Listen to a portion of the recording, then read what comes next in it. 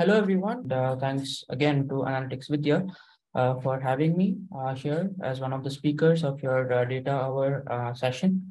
I have been actually following your webinars for quite some time, and also the website and the resources as well. So it's been a full circle from reading and understanding concepts on Analytics Vidya to actually come here and give a talk. I hope that this talk will be helpful in whatever projects that you are doing, whether it's at the college level or the university level or at a professional level. So yeah, let's get started. Right, so this session is about topic modeling and specifically the clustering part of topic modeling, right? So I will do my best to kind of like monitor the chat, but if I'm not able to, we will have again a question and answer session at the end of the presentation as well, right? So you can ask your questions over there. I'd love it for the session to be interactive as possible. It's unfortunate that I can't see you in person, but at least I hope that you can see me. And yeah, we can take this forward, right? So a little bit about me. So I work currently as a cloud machine learning engineer. So basically the title says that I have to work on the cloud. So like providers like AWS, Azure, and GCP and stuff like that. So those are the tools that I work with on an everyday basis. And also there's the machine learning part where the model building uh, aspect comes in. So basically the feature extraction, model building, model evaluation, model metrics, all that stuff.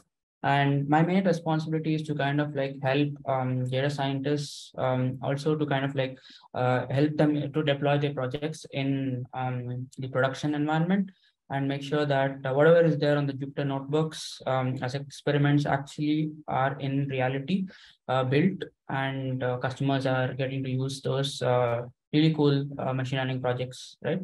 So that is my main responsibility. Last year, I completed my master's in data science from King's College in London. So my thesis was on NLP project. So it was basically on Wikipedia protection articles. So basically, there are certain articles on Wikipedia that need protection.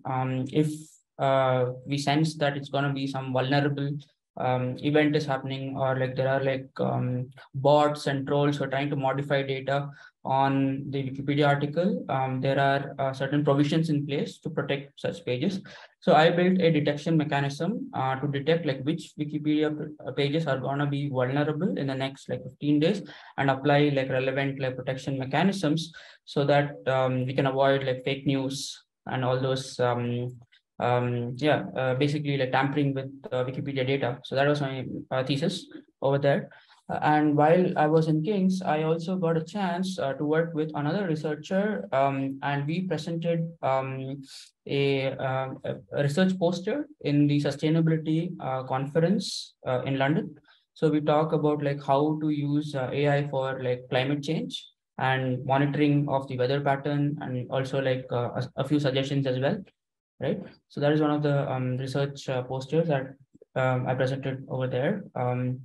Right. Previously, I've had like quite a bit of experience, like working like 6+ years of like professional experience. I was working with SAP Labs for a long time, and I also got a small stint with the data science team. It was called Leonardo, and there I worked on computer vision projects, and it was really interesting to get my hands on images and do some really cool analysis with TensorFlow, right? And yeah, so coming to the LinkedIn learning part, right, I have been an instructor with LinkedIn Learning. So there is a programming language called Rust, which was previously maintained by Mozilla. And that is how I got into Rust. And there is a first look Rust, which is a basic like programming course using Rust programming languages. So nowadays, Rust is being used for blockchain applications. So if you're interested in that area, go check it out. And last but one is the volunteering activity that I do with DataKind Bangalore.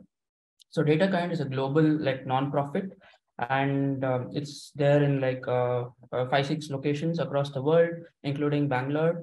And here, like, we are actually partnering with the New Delhi and the Uttarakhand government's education department, and we're trying to see how to build dashboards for measurement of teacher training programs. So basically, like, they have like teacher training programs, and we need to measure if these teacher training programs are actually being effective, right, after the training is done and if they've been implemented. So there are observers who go there and measure this data, and then we're trying to partner with them and see if we can build some visualization of the collected data for the past like 1 year. Apart from that, I love to play badminton and listen to rock music as well. Right. So that's a bit about me. So the reason why I spoke about myself is basically that I've had like a bunch of like experiences from different like fields of engineering, and that is actually helping me a lot in my data science activities or the data science tasks that I do on an everyday basis. Okay, so moving ahead. So what do we have in store for today? So today we're talking about topic modeling. We will first talk about like why topic modeling is necessary and in which use cases we can use like topic modeling to generate topics, and also look at like what people are talking about if we are doing a product based reviews, right? And analyzing them. So that is what we'll be talking about first. And if we say that, okay, topic modeling is a use case, then why has BERTopic become the go-to choice now? And then we will discuss the end-to-end flow on what happens, and then we'll dive deep into clustering and mainly the recommended clustering strategy, which is like HTTP scan. That is also something that we'll look at. And then we would look into the Amazon Alexa reviews data set. So this data set is publicly available on Kaggle. So if you're unaware of like what Kaggle is, do check it out. It's a website that hosts like competitions around like data science. They also provide like public like data sets for researchers and also like engineers to build models and see how their models actually perform on real data. So yeah, so that is where I got the data set from, and we will be doing like hands-on topic modeling on that data set.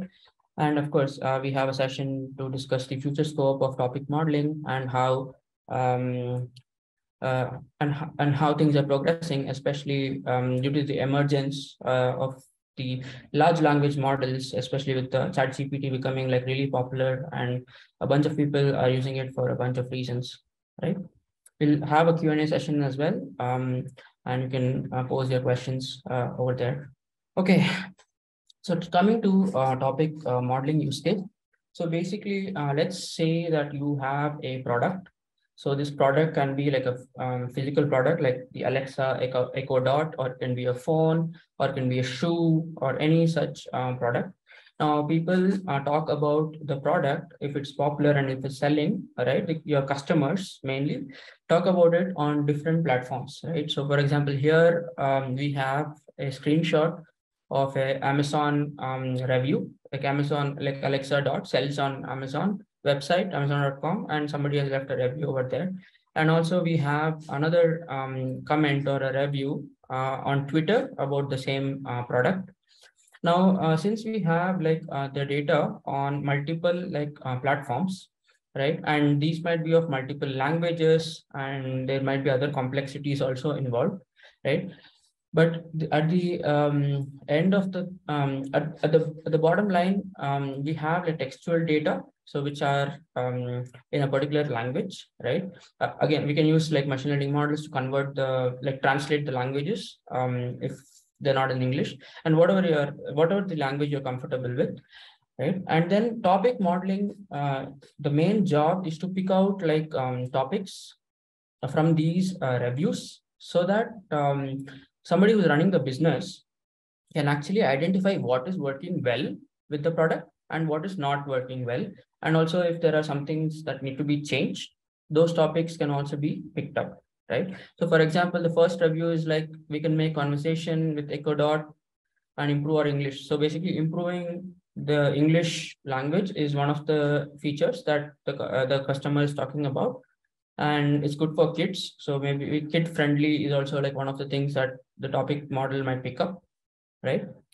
And if you see in the bottom, the tweet, basically somebody is saying that Alexa is not working in Echo Dot and my phone. So it's not working. So there is a complaint, and even customer care is not picking up calls. So this actually talks about two aspects: the product not working and also the customer care not picking calls. So basically this customer is unable to contact the customer care. So maybe it's a problem with the customer side or on the customer care side. But yeah, from the review, we can pick up that customer care is one of the pain points that this customer is facing. And as somebody who's running the business, if there are like a lot of reviews like this, and if the topic actually gets picked up, then we can see like what is the corrective action that can be done, right? For if the customer care is actually in needs to be corrected or some action needs to be taken, right? And yeah, so in the last column, like after topic modeling, like you have a list of topics.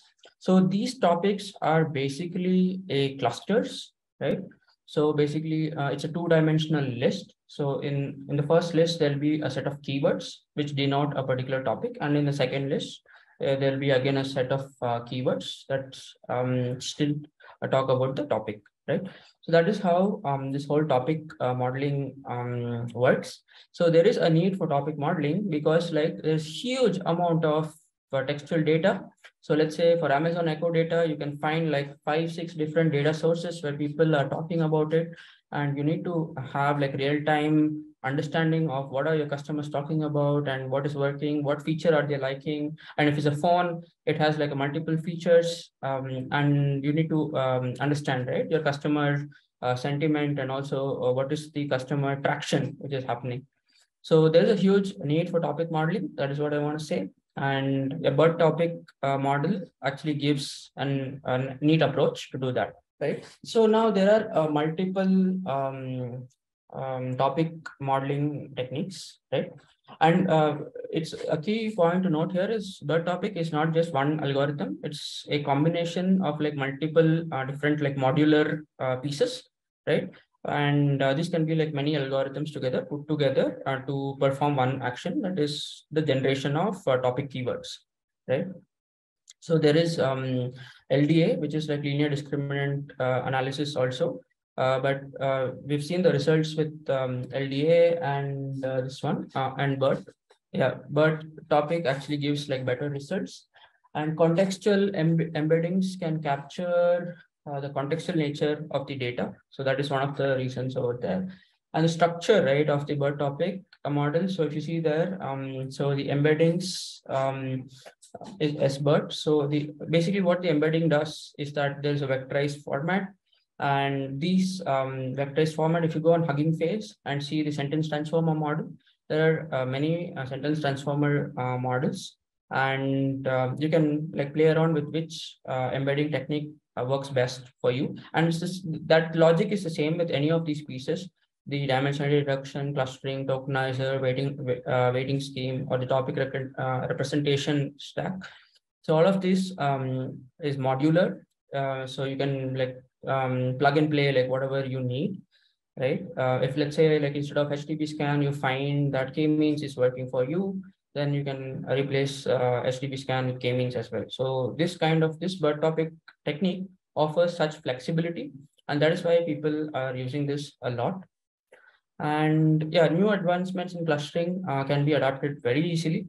So for example, you talk about like HDB scan, right? So HDB scan is doing a good job at the moment, but let's say after like a month or two, some other clustering algorithm is doing like really better than HDB scan, then you can just like replace HDB scan with that other algorithm, and it should work fine, right? And yeah, the another thing that BERTopic does really well is the TF-IDF extraction of the topic representation. So if you have done a little bit of NLP or studied or practiced anywhere, so you know that the term frequency and the inverse document frequency is very important to figure out the topic representation in a corpus, right? And the class-based TF-IDF that is presented in the BERTopic package does a really job capturing all those aspects, right? So basically, yeah, CTF IDF works quite well in extracting topic representations from clusters of documents without focusing on centroid-based extraction, right? Which has its share, which has its own share of problem. So the centroid-based methods have their limitations, and those are overcome by the CTF IDF representation. Okay, so now, sorry, let's go to the end-to-end flow of the BERTopic model. So basically, the untokenized reviews are what you saw on the first page. You have your Twitter tweet and the Amazon review as a textual format. So they're like untext tokenized reviews coming from the wild in the internet. And then we pass it on to the BERTopic model. So basically what happens here is there are like 4 different layers. So first is the vectorization layer, which uses these sentence transformers given by Hugging Face. And it's a pipeline. So you can use like any one of those transformer models. I've had good results with DistilBERT, right? So that is something that I have used in my project. So you can convert the untokenized reviews into a embedding using the sentence transformer model. And then we do, so what happens in the sentence transformer part, the vectorization is it gives like really high dimensional data. Like there will be like 1,500 plus like dimensions of data. And as you know, you may have heard about this curse of dimensionality, right? So if we have like so many like dimensions, the curse of dimensionality hits us, and it's very difficult to kind of find the differences. And even if the distances between the clusters are more or less or more, it doesn't matter because there are so many dimensions. So we need a dimension reduction strategy, right? If we have large dimensions, we have to like reduce the number of dimensions. Earlier techniques were like you might have come across like principal component analysis.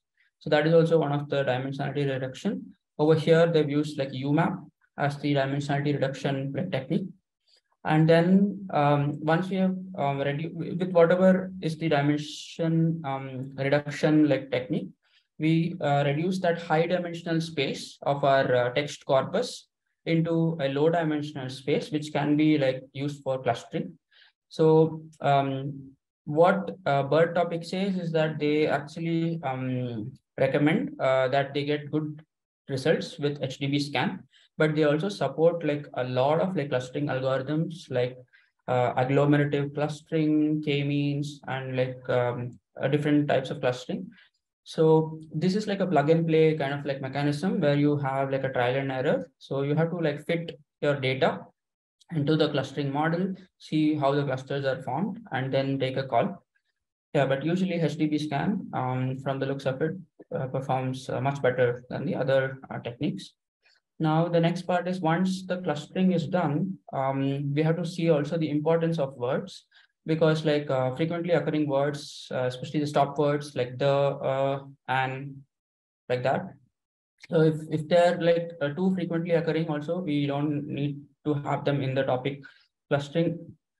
And we need to also see what are the terms which are frequently occurring and then map them. So that is where the CTF IDF algorithm helps us. So after these 4 steps are done, we finally get the set of topics, which is like a set of keywords that I'll be showcasing you shortly. So this is the end-to-end flow of BERTopic model, and we will be delving deep into the clustering aspect. Okay, so yeah. So like I said, right, in the previous slide itself, clustering, we can use HDB scan. This technique also supports like k-means. And if you have like a huge amount of data and you need GPU acceleration, there's something called CUML HDB scan that can also be used. It also supports like sklearn algorithms like agglomerative clustering, which is like a hierarchical based clustering. So k-means actually allows you to select how many clusters you would like and force like every single point to belong to a cluster. So basically, even if there's an outlier which doesn't actually belong to the cluster, you still want to fit it into that cluster. That is what k-means is doing, because you give the number of cluster and say that of the entire data points, fit all the clusters and fit all the data points into like 3, 4, 5, or whatever the K value is, right? So yeah, as a result, no outliers will be created. All the data points will be in their own like clusters as Gaussian like balls or Gaussian spheres, right? But the problem with real world data is that not everything fits into the Gaussian like spherical structure. So sometimes like we will also see like the shape and form of the data points. Sometimes it's not just a spherical structure. So in that case, we need to have like some other like strategy which doesn't really involve like centroid and centroid based like calculations, right? So that is where DB scan and SDB scan also comes into play. Okay. Now let's look at the end-to-end flow of how the BERTopic model works. And for that, I've used the Amazon Echo like dataset, I discussed. So it has like a few columns, as you can see. And the column that I'm most interested about is the verified reviews column. So this column has the data, basically the review data in a textual format. And yeah, so as you can see, it's like English text. So basically the first like few reviews seem to be like positive. Sorry, the first few reviews seem to be positive, but the last one, it says that not use like many features. And yeah, it's a great alarm, but yeah, it raises a few concerns, right? So this is the data set that we'll be working on. So yeah, so now let's go to the hands-on. Just stop this presentation and switch over to my browser. I hope all of you can see my browser. Please interrupt me if you can't, right? So yeah, the first aspect of like any programming, any data science project is to get the data, of course. So I'm using Google Colab over here. I'll just connect the notebook to a runtime. By the way, if you're in university or like college, I think like Google Colab also offers you GPU support. I don't know exactly like the free credits they offer, but there is support for that. And if you want to run huge workloads, yeah, make use of it. And there's Google Colab Pro as well, I guess. Yeah, it's connected. So I'm just installing Pandas, which is a Python like package for dealing with data frames and data. And I'm installing like Kaggle, right? So this allows us to directly fetch the data, right? From Kaggle, right? So it requires a kaggle.json file, which has my API key, right? For yeah, for this one. All right. So this is the kaggle.json file that this thing requires, right? So basically, I just like just a second.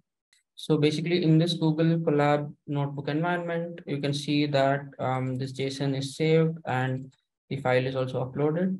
So now I'm looking at this data set, Amazon Alexa reviews. And if I run this, hopefully, yeah, the data is downloaded. Awesome. And if you see the files right over here, so you can see the zip file over here, which is downloaded from Kaggle directly. You don't have to like download it and copy paste it here or upload it. So it's a seamless way to do it, right? And then now I'm unzipping that zip file so that I get the actual like data file, right? So that is also done. Let me read the data. So here you can see the data, which is over here. There are like 350 rows, 3,150 reviews. And it's mostly about like people, like, people and their interactions and the reviews with different variations. So the variation column is basically the model. So I think the Alexa dot comes in different variants, and depending on the variant or the model type, of echo. They've given the reviews for those, right? Okay, cool. So now we've got our data. So let's begin the topic modeling. Yeah, so first I installed the BERTopic model, and this usually takes a bit, right? Okay, it's a bit small. Can you increase the font size? Okay, let me try that. I hope you can see it now better. How to get the data? Anjani, I just described it. So basically the data set is on Kaggle, and I installed the Kaggle package, and I've set up a API key. Using that, I've downloaded the data into my notebook and unzipped it. That's pretty much it. I hope you can see the screen, Dinesh. I've increased the font size. Please mention the software for blockchain once again. Elizabeth, it's not exactly a software. It's a programming language. The name of the programming language is Rust, R-U-S-T. You can look it up. There's also another programming language called Solidity, which is used to write blockchain contracts. So you can look up that as well. Okay, great. The BERTopic model is installed, and now, okay, let's check if our data frame is still there. Okay, it's still there. So yeah, from now here on, I'll go like line by line.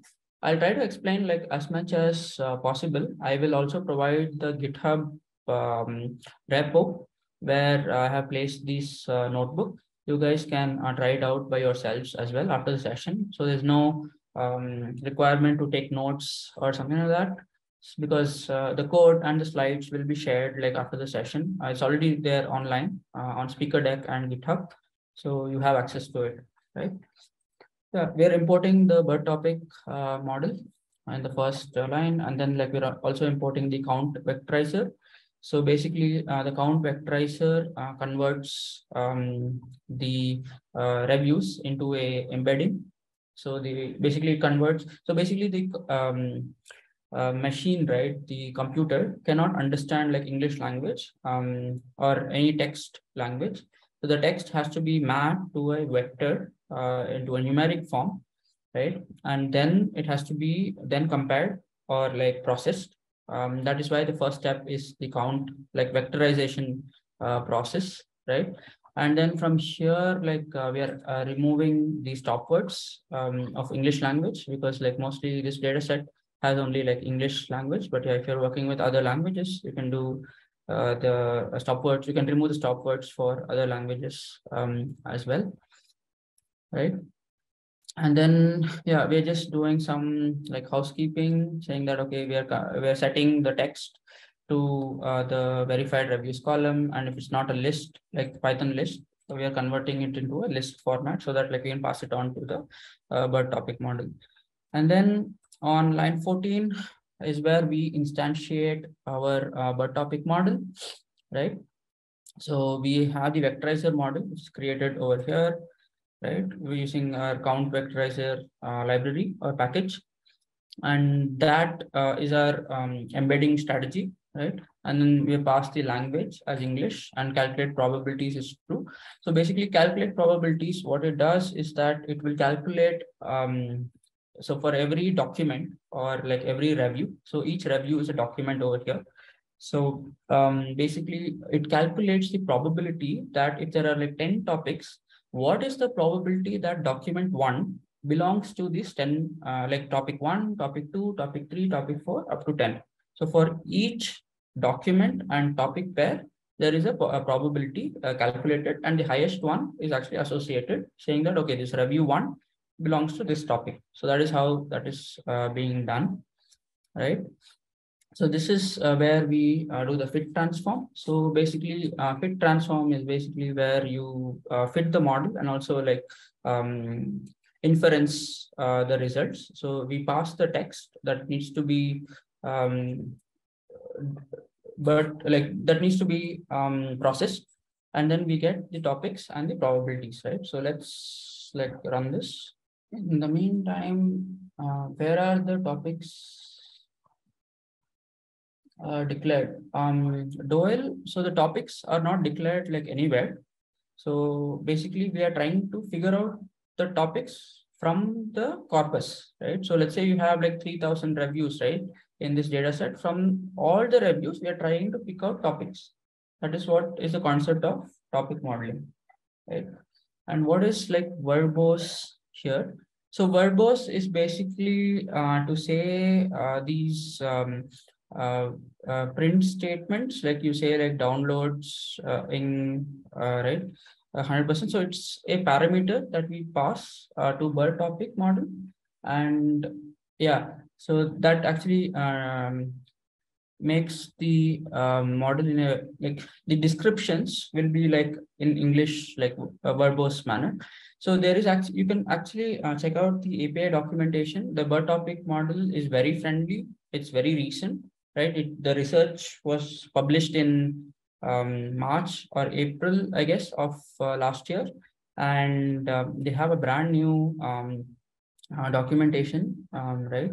And then this developed by only one researcher, from what I understand.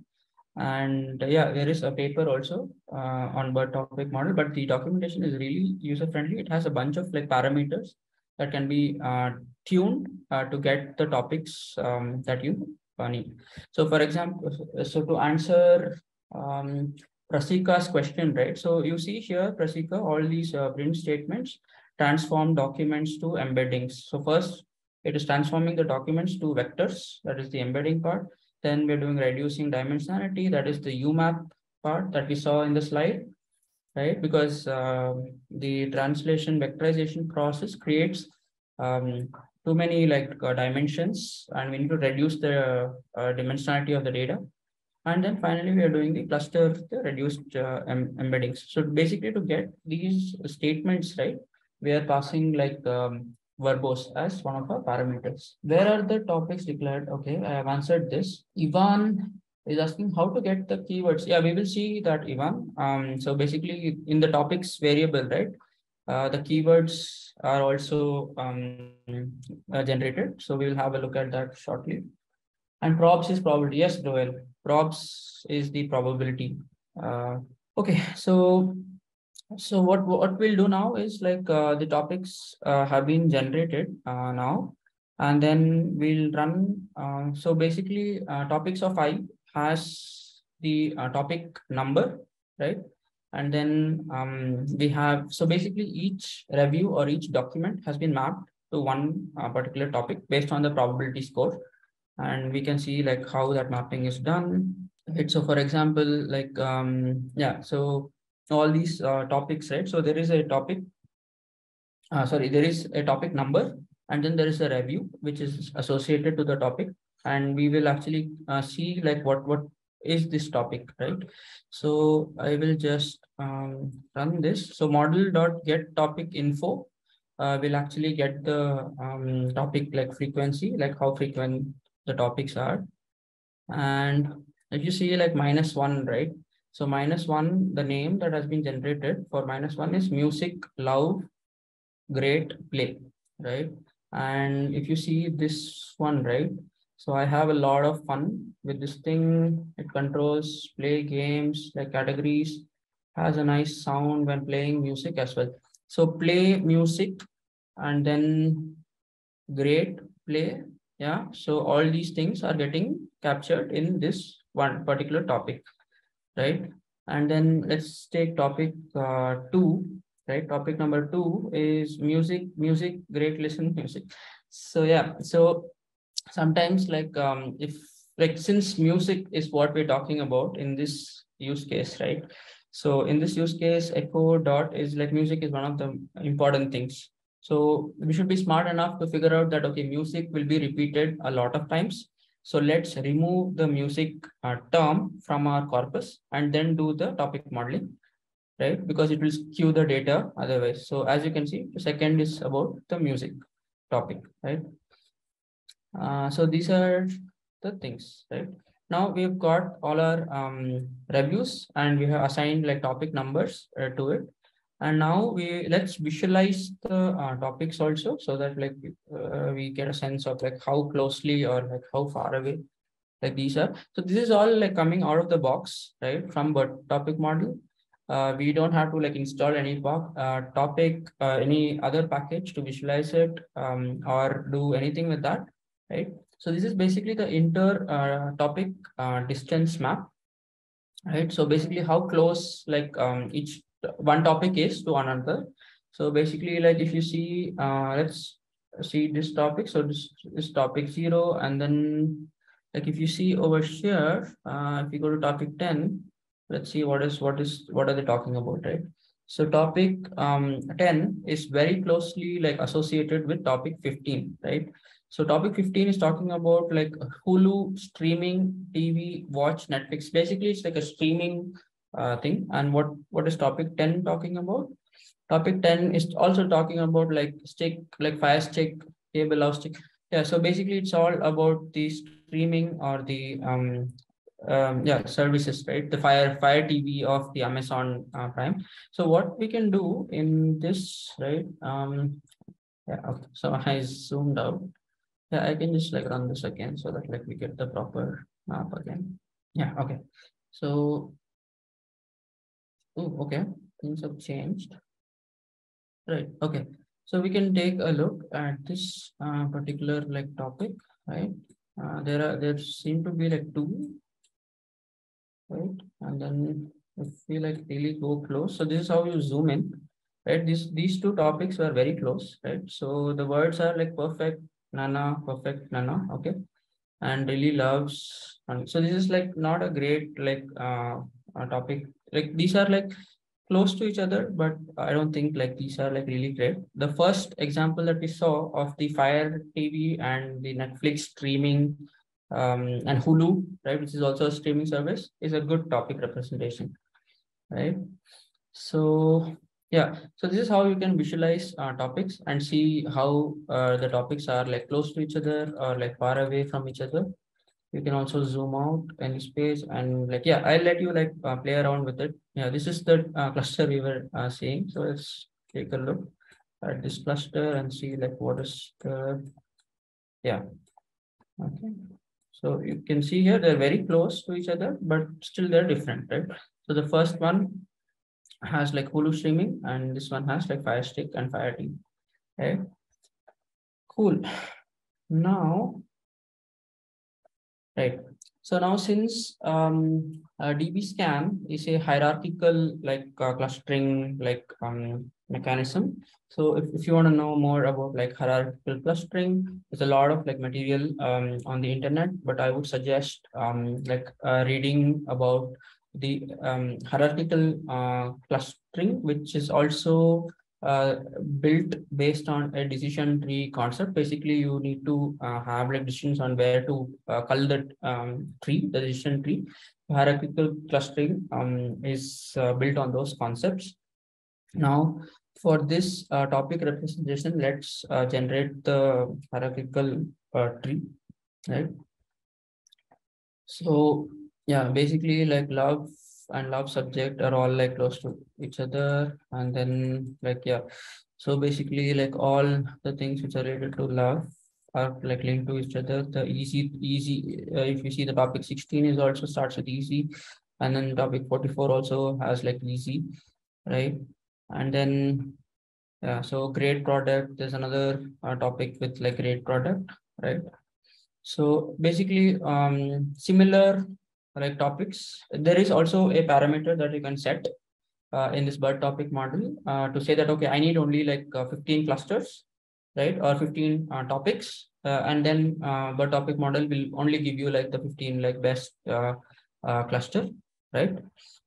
So that is also possible. I think somebody raised their hand. So yeah, do you want to ask your question?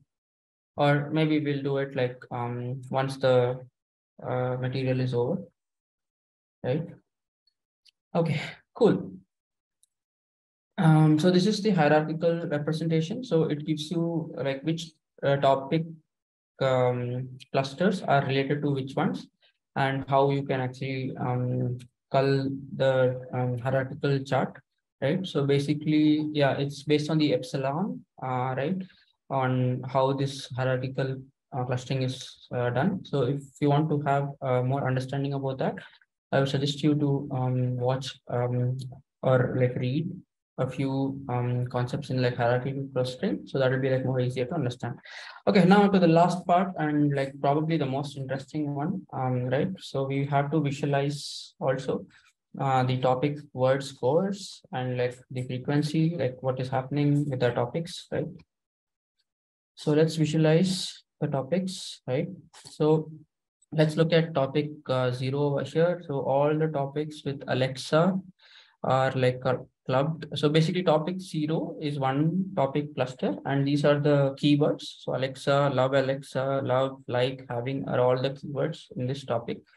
And yeah, so I mean, there's no surprise over here. We're talking about like Alexa's Echo Dot. So maybe like this is something that we have to remove from our topic modeling process. The term Alexa has to be removed, and also the term Echo Dot. Right? They all talk about the same thing. So yeah. So here we get us in topic 2, we get a sense of like what is the feature of Alexa. So music is great, and also like the listening to music. So music is one of the things that appeals to people in this product, right? And also people use it to check up on the weather, right? And yeah, so the topic 3, topic 4, all these traces, I will let you explore. And one thing that I found like really interesting from this topic modeling exercise is that many people buy this Alexa Echo Dot as a gift to other people. So that is also captured over here. Saying in topic 4, like you can see love's gift, and the frequency is also quite high. So you can see that is one of the insights that I can gather from this topic modeling exercise, right? Great. Okay. So let me just go back to my slideshow. Okay, I hope you can see the slide. Please stop me if you can't. So I'll briefly go through what happens. I think like we are like short on time. So I will give you like a few resources to learn about like HTTP scan. So basically what happens in HTTP scan is that you transform the space as per the density. So it's like a density based algorithm. It's coming from it extends the DB scan like philosophy, right?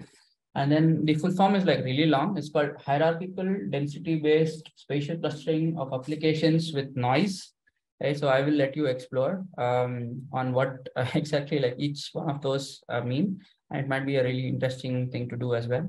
So on the high level, after like transforming the space, it builds a minimum spanning tree. So if you work with decision trees, you might know you'll come across with like minimum spanning trees. And then then the algorithm clusters the cluster hierarchy, and then this cluster hierarchy is like condensed based on the min cluster size. So minimum, let's say you want like 5 clusters or 10 clusters. Based on that, the condensation happens. And then we extract these stable clusters from the tree, and then that clustering is what is presented to the next process in the workflow. Right. So there is a really nice article on how HDB scan works, and there is a really cool talk also in 2015 by the author of HDB scan. Right. So it's not a part of the sklearn package. It's a separate package that you have to like install and play around with, but it's nice to like check it out. Right. So hands-on with HDB scan. So what I'll do is because like we're short on time, so I actually have a notebook. Okay, we're already 7:54. Okay, so there is a notebook which has been set up and credits to Pinecone, right? Who's another like YouTuber. And he set up like how HDB scan works on like 2D data, right? And then like you can actually, I'll let you explore this notebook and also watch the video. The video is there in the resources section. And here also there is the link to the repo, right? So this actually talks in detail on like how HTTP scan works. And yeah, due to the shortage of time, I will not cover this. I'll let you explore it on your own. And yeah, hope it's fun, right? Yeah, so again, coming back to like why HTTP scan. This is a comparison given by the author of HTTP scan. If you can see the dark green line, so HTTP scan performs like really well. It actually beats its predecessor, which is the DB scan, right, algorithm for clustering. So yeah, but the DB scan is part of the sklearn library, and HTTP scan is a separate package that you have to install. So as you see, like as it goes to like 15,000, 150,000 and like 200,000 like data points, you can actually see the time consumed. And yeah, it's compared with other clustering algorithms, right?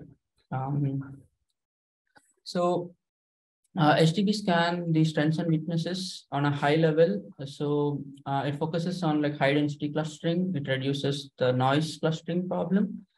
So basically, DB scan was prone to noise, which may lead to like false clustering, and HTTP scan actually rectified this.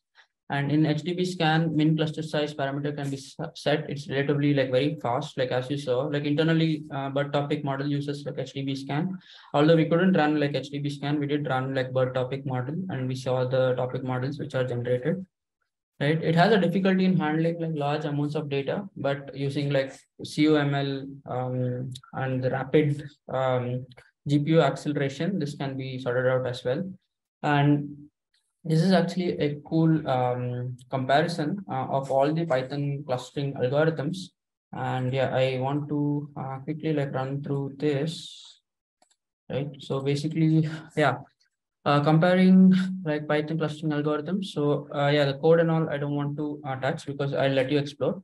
So this is where the testing starts. So first they test the k-means. So you can see here the results with the k-means, right? And then if you go to agglomerative clustering, sorry, affinity propagation, these are the clusters which are formed for the same data points. And then with mean shift, like this noise identification that is involved, right? And then with spectral clustering, it gets a little better, but yeah, there are still like the contours, right, are not like properly formed on the boundaries. Also are like, yeah, it's like half green and half red, as you can see. And here, this is like the agglomerative clustering or the hierarchical clustering, which is by sklearn. These are how the clustering, these are how the clusters are found. And finally, DB scan, which is the predecessor of HTTP scan. This is how it forms. And finally, yeah, we've reached like HTTP scan. And you can, I think like you can see clearly like identify like 3, 4, 5, 6 clusters like distinctively, and there's noise also which is like removed. And in any like data science experiment is always noise that has to be dealt with. And like, yeah, he just ends with a statement saying, I think the picture speaks for itself, and I do agree with that. Right. So conclusion, okay, we've finally reached the end of the thing session. I hope like yeah. So to recap, like whatever I said, like even if you didn't get the whole conversation or the talk material, so BERTopic is like modular, it's scalable, it's flexible. So if you're doing like topic modeling, do check it out. Do check out like topic modeling and do check out this BERTopic technique. Clustering is modular. That is also something we have discussed. We can plug and play like different clustering models like k-means, HTTP scan, DB scan, or agglomerative scan, like whatever is the clustering methodology. So the assumption is that every document contains only one topic in BERTopic model, right? So that is one of the limitations. In BERTopic, there is a limitation as well, and maybe in the future this gets rectified, or maybe you can come up with your own topic modeling technique that considers like multiple topics in a single document, right, or a single review, right? And yeah, ChatGPT is like blowing up right now, and large language models or generative models could definitely impact like topic modeling. So it would be interesting to see like it's not feasible right now, I think, to feed like 3,000 odd reviews into ChatGPT and say that, hey, create the topics or like identify topics that are of interest, right? But maybe in the future we'll be able to do that, or maybe we can have like a subsection or something like that, to test out like what results like ChatGPT gives us. But yeah, be cautious. Word of caution over here: it has inherent biases, and ChatGPT is still a research experiment, and it's still in testing. So there are ethical issues and moral issues as well on AI, right?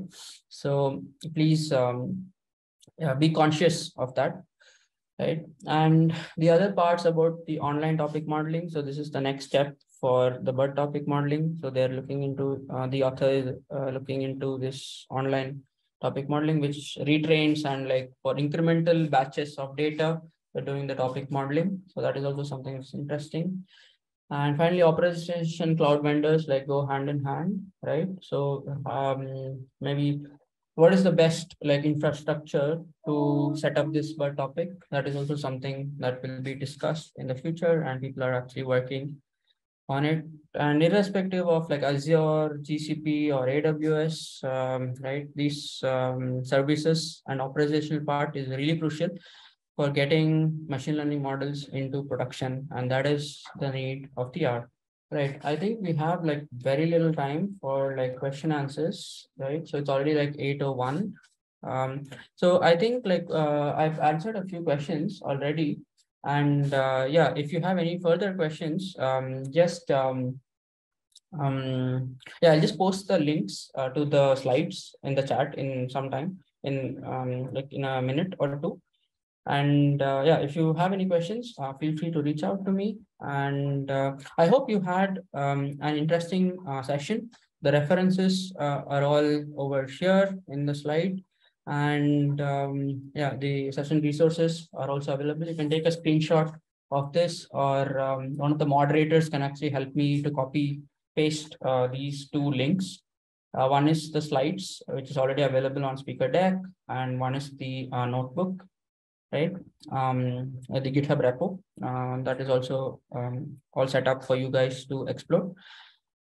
So yeah, I hope you had a great session. Do keep exploring about like data science and machine learning. And if you think that BERTopic model is something that really strikes you and like you're like really curious to experiment, let me know about your experiments. Would love to learn more about like how we are doing it, and also help like wherever possible. And I hope you have a great evening or great day from wherever you're joining. And thank you, and I'll text with you.